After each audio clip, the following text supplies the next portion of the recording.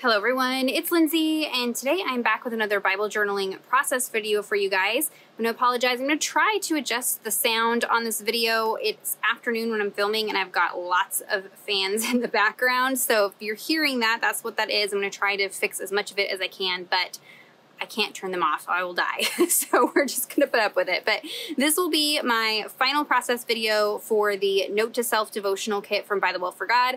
I do believe this kit is sold out, and I will be sharing the newest kit, Take Heed. It should be here at my house tomorrow. So next week I should have all the regular kind of kick off the month videos for that, so stay tuned. But I did want to kind of wrap up and finish up this devotional because I know many of you are probably wrapping it up as well. So I'm going to go ahead and journal day 12. Now I did go ahead and work all the way through the devotional to day 14 here in my growth book, but I wanted to come back and journal some more on Lori's day for day 12. And so she has got 2 Corinthians 4:7 as her focus verse. So I'm going to go in and kind of share some of my notes like I've been doing. So many of you guys have been giving me positive feedback on that. But those of you who do not want to sit through that, I'll put a timestamp down below where we'll skip forward to the art process for this Bible journaling page that I'll be doing.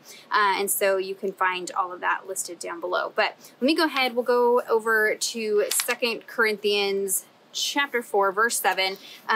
The Church of Corinth has really been the theme this month between all the different things I'm doing, not just this kit, but the Open Journey kit, just some other studying I'm doing. There was a sermon at our church the other day that involved the Church in Corinth, so there definitely has been a theme this month, and we are right back talking about the Church in Corinth once again. For 2 Corinthians, this is another letter that Paul wrote to the church.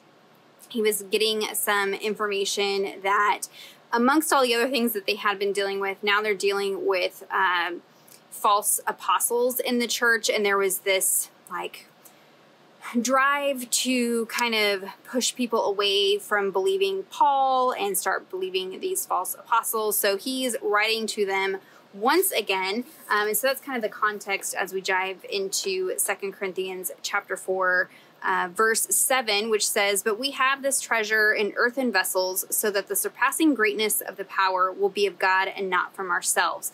And so this treasure is referring back in verse 1 when he's talking about this ministry. That's kind of the same thing. And the ministry is the new covenant gospel of Jesus Christ. So this is, where we are seeing, after Acts, we're seeing the development of the global church. We're establishing all of these little local churches, and that is based on the gospel of Jesus Christ. And so that's what this treasure is. This, again, is my John MacArthur study Bible, so I'll be pulling some notes from here. I will have this link down below for you guys. But he also states, John MacArthur does, that by using frail and expendable people, God makes it clear that salvation is the result of his power and not any power his messengers could generate. The great power of God overcomes and transcends the clay pot. The messenger's weakness is not fatal to what he does. It is essential. And there were some notes that I found in reference to these earthen vessels and kind of giving some historical context to that, some Greek definitions, things like that. So you definitely can study into there. David Guzik also says that who is worthy to be a container for God's light and glory? The smartest person isn't smart enough, the purest person isn't pure enough, the most spiritual person isn't spiritual enough, and the most talented person isn't talented enough. We're all just clay pots holding an unspeakably great treasure. And so you get this imagery you will often see, and there is a stamp set that By the Well does called Jars of Clay. I'm not sure if this one's still available. This is a much older stamp set, but it has all of these like cut out areas so that you can see that, kind of shining out. And so often you'll see, kind of gold shining through these broken apart clay pots. And that's kind of the imagery that you see here in this passage, that it isn't about us. It isn't about the messenger. It isn't about, Paul. It isn't about, any of these, pastors and teachers and things of the time. That's not who these people should be looking to. It is the truth that's inside of them. That is the gospel of Jesus Christ and the power that God has to deliver that even through, clay pots, these weak vessels, broken vessels. He's able to deliver that message through them. And so Lori takes that and she talks a little bit about her personal story a little bit. She says that God's purpose to get the glory in all things, to determine how we do all things. Here, God's purpose is to make sure we see that all the power belongs to Him and not to us. How does He do it? He shows us His power through our trials. And so she takes this and talks about some trials that she had gone through, but I wanted to kind of jot down some of these notes as I studied this passage in 2 Corinthians. And so that is what we will be doing today, a little bit shorter because I am still nursing this migraine this week. So I'm trying to get through this. I know it's the heat. I'm waiting too long in the day to try to do these things. So it'll be pretty quick, but I'll go ahead and set that aside and we'll jump into the Bible journaling process. I am journaling in my illustrating Bible once again. And when I came to this passage here, I'd actually already journaled on this page. So I'm gonna have to journal on the opposing page. And once again, I'm running into that one, kind of big issue that I have with this Bible is the name of the book taking up the margin space. And I don't say that as like, this is not important. It is important in my study Bibles. I don't want that in my, journaling Bibles where I'm creating and taking notes and things like that. I don't want it taking up space. So we are going to have to cover this up. And so I thought that I would play with some of the printables. So I pulled out a couple of the pages from the digital add-on that you can pick up. So these are not the ones that come with the devotional kit. This was the separate digital purchase that you could make that had papers and cut aparts and some added things in there. And so I double printed one of the papers and we're going to use this to kind of cover up the margin here. Now this is very, very bold blue, and typically I would use something like this in smaller amounts, like little journaling cards, cut aparts, things like that. So I'm going to layer some vellum over the top of this to kind of mute that down a little bit, and that's what we're going to use as the base for this page. Now I did print this using my inkjet printer. I will link the one down below that I use. I've used it for years. It is hands down one of the best I've used. They do have a newer model, so that's the one I'll link. I don't think they have my particular one any longer, but it's same idea. It's just an updated model now. But because it's inkjet, I can't do anything wet on this page because it's not permanent ink that's on here. So I need to keep that in mind as I put this together, because typically I would probably just go over this with, some gesso or something like that to kind of mute it a little bit, but I can't do that since it's printable. So I'm going to show you a different way to do that. I did print it double-sided just because I wasn't sure which side of this paper I was going to use, but I decided we'll go bold. We'll try to do something a little bit more difficult with that. And then there was this other sheet of note cards, so I used some of those from that printable as well. And then I just have a selection of pieces. Now, again, I mentioned I will be using that Jars of Clay stamp set, and I tried using frosted crystal because I wanted a more like matte finish with that gold shining through, but it just didn't give me quite the effect that I wanted. So I'll show you how we're going to do that there. And then I just have some die cut pieces. I am going to use some cork to kind of change up these cork note cards. And then I just took some of those John MacArthur notes on the back there. We're going to create a little tip in with these pieces here. So let me go ahead. I'll put you guys on fast forward and we'll put together this entry for 2 Corinthians chapter 4, verse 7.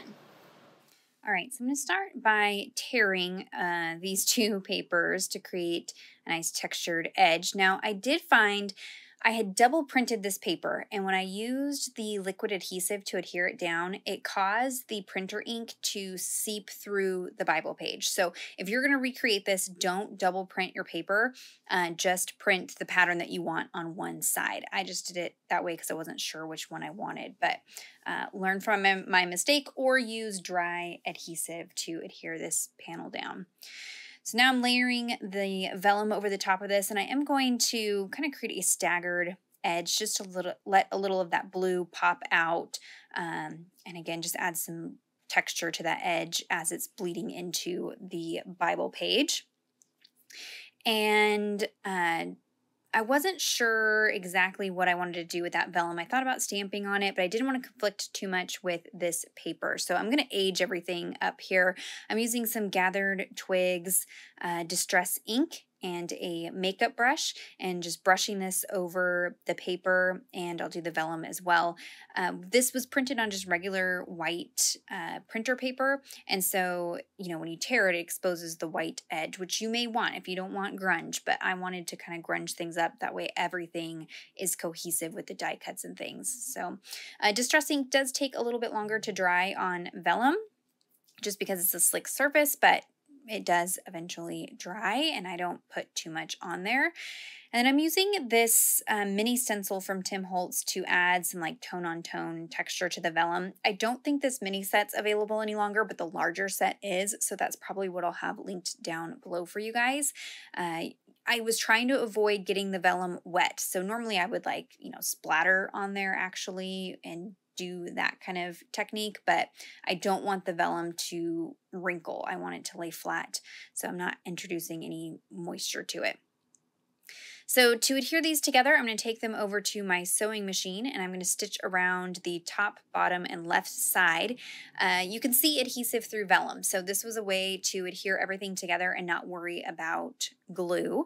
And then I'll just glue the printed sheet down onto the Bible page, if that makes sense. And the stitching adds some extra detail. But again, don't double print your paper like I did. It did end up kind of bleeding through a little bit, but that's okay. I can just do the same cover-up technique on the back side of the page when I come to that page. So I'm just trimming up everything so it's nice and flush. And love how that just instantly creates a background with not a whole lot of work. I am going to distress the edges of the rest of the page again to kind of bring everything together. So I'm continuing with that Gathered Twigs distress ink and a makeup brush. I know there are a lot of blending brushes out there.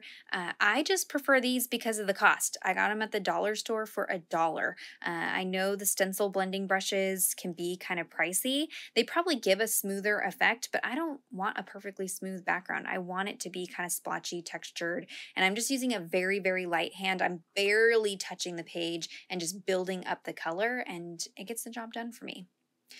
So I did look, it looks like this stamp set is sold out over at By the Wolf for God, so I'm sorry about that, but it's a good reminder to use what's in your stash if you've got this in your stash, and maybe just, you know, use something else if you don't have this stamp set. But I'm going to be stamping on some gold metallic craft cardstock, and I'm going to be embossing, so I'm making sure I'm coating that with my embossing powder really, really well, and then I'm inking this up with some Java Versamagic chalk ink. I am using my stamp positioning tool to make sure that I get a nice good impression, and it's kind of slippery stamping on metallic cardstock. You can see I didn't get a perfect impression, but that's okay. It kind of adds to that cracked effect. And then while that ink is wet, I'm applying some Vintage Photo Distress Glaze. And this is just going to kind of deepen the color. It's going to give, you know, a more textured effect to the jar. And a very interesting thing I found is that Distress Glaze over Versamagic chalk inks kind of separates. It like bubbles and separates and pulls apart and just gives this really cool textured look that I don't get with other inks. Here's a comparison. On the left is VersaFine ink with the Frosted Crystal. The middle is Java with Vintage Photo, and then the right-hand side was Gingerbread with Gingerbread Versamagic ink with Vintage Photo Distress Glaze, just to kind of give you some color differences. I went with Java and Vintage Photo for the one I'm going to use. And now I'm going to move on to this cork board. So I have some cork paper that was in my stash. I'll try to find something similar and link that down below for you guys. And I didn't want the note cards to conflict with my cluster. So, and I also wanted some more texture and, you know, just have some fun. So I'm cutting out the inside portion of this journaling card and just leaving the frame. Now, this would be a great way to get more use out of these journaling cards after the kit. You could layer this frame over pattern paper, the back side of a journaling card, which I'll show you in a second. You could frame a verse. So this is a really good way to kind of get some more use out of those journaling cards if you have some leftovers. But I thought this would be kind of a fun thing here. Now that cork is kind of flimsy, so I'm backing it with that other journaling card that I had typed the John MacArthur notes from. So I'm going to kind of sandwich the cork between this full journaling card here. So I'm using some liquid adhesive, my fave adhesive. I know that might not be a surprise to you guys, but it's especially great for this. Dry adhesive does not work well at all with the cork. And then I'm going to show you here, just you can see you can back it with anything to kind of change up those journaling cards. But I'm going to add some more liquid adhesive to the frame portion and then attach that to the front of the cork. So now I have a little cork sandwich. And this would be, you know, a fun element to use in a variety of different ways if you wanted to. I did set a acrylic block on it just to let it dry and, you know, adhere really, really well while I worked on some other elements. So I'm using that Gathered Twigs Distress ink to age one of these labels, and I don't want it to be a sticker. I want it to just be on cardstock. So I just stuck it to, you know, that cardstock I'd printed on and then fussy cut that out. This is going to hang off of my tip-in, and so I didn't want to deal with the stickiness, and I wanted it to be more substantial than just the sticky label paper. So I'm going to just age up the edges, and I'm also going to do this on the back side as well, because when you flip over the tip-in, you'll be able to see the back side of this, and so I want everything to be brown and aged. I don't want any white showing on any of these elements, and this just kind of helps everything have a more finished, cohesive look. So now we can kind of start building this cluster here. I fussed with this quite a bit. I've got my jar, I've got a die cut from the devotional kit, and then that open book piece, that is from the printable cards, and I just typed out the Bible verse while it was still on the sheet before I cut it out, and then I fussy cut it after I had typed on it. I find that to be much easier when you're using your typewriter, but you could also drop it into a photo editing program and add the text before you print it, and then, you know, that would work as well. Now I'm going to speed this up because this was a big fat waste of time. I totally made a giant oops. I had this little scrap notebook paper on my desk from one of the other pages I had created, and I'm going to put the verse address on here. So I'm using a mix of the kit stickers and the clear stickers, and for some reason I put 2 Colossians. There's no such thing, and I don't catch this till the very, very end. So the end shot will show you how I fix that, but for now it says 2 Colossians 4:7. But actually, I'm kind of glad I made that mistake because I actually like the alternative that I did better than that piece there. So just ignore that for now. I'm aging up that printable piece as well, just to hide all of the white core of the paper that I had printed on, and continuing to just use Gathered Twigs throughout this whole page. And that will kind of pop out behind my cork board. And that whole cork piece is actually going to be my tip-in. So I need to create a hinge element, and I want to make sure all of that cluster is not interfering with the hinge. So I pull out some more of that vintage tape that I created at the beginning of the month. There is a shorts here on my channel where I show you how I do that. I found my absolute favorite was the Scotch tape. So I definitely need to make more of that because I didn't have enough even to finish this page. And having it on the wax paper makes it very easy to just pull off and use at any time.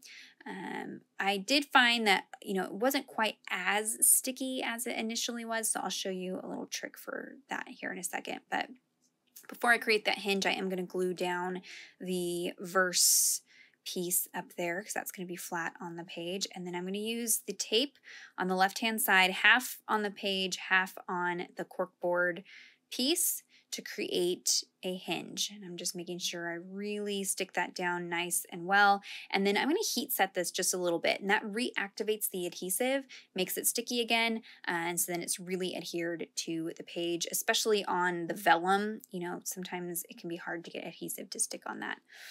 So then for the inside part, I'll come back probably and use a piece of Scotch tape, but I didn't have any more, so I'm just using this floral vintage tape that I had created. Same thing, going to heat set it just to reactivate that adhesive and get it nice and sticky so that it will stay on there. And now I have a little spot I can add some prayer journaling behind there as well if I want to off camera. So I fussed with that cluster quite a bit, again, because I want to make sure that nothing on the left-hand side is hanging over the edge because it can't interfere with that tape hinge. So once I get everything stuck down, again, ignore 2nd Colossians. This has been the week of mistakes, and I've left them in there for you guys so you can see each and every single one of them. I'm just making sure that's really adhered down to that cork with plenty of wet adhesive. And then these letters I created by using the outliner stamp set and stamped on one of the pattern papers and then fussy cut them out. I didn't have a whole lot of alpha stickers left because I'd used them in my growth book. So I also wanted to pull in some of the that pretty blue and red floral paper. So that was a way to kind of make my own letters there. So there is a finished look at the page. You can see as I flip over here, I've got plenty of room to add more notes, add some prayer journaling if I want to, and it'll be nice and hidden behind there. There is the fixed piece. I just used the little Matthew alpha to stamp on another scrap piece of paper that I had on my desk and fixed it right up. So if you have any questions or comments, be sure to leave those down below for me. Check out the description box for links to everything that I used. Give this video a thumbs up if you enjoyed it. Subscribe to my channel if you're not already subscribed. And until next time, thank you so much. Bye-bye.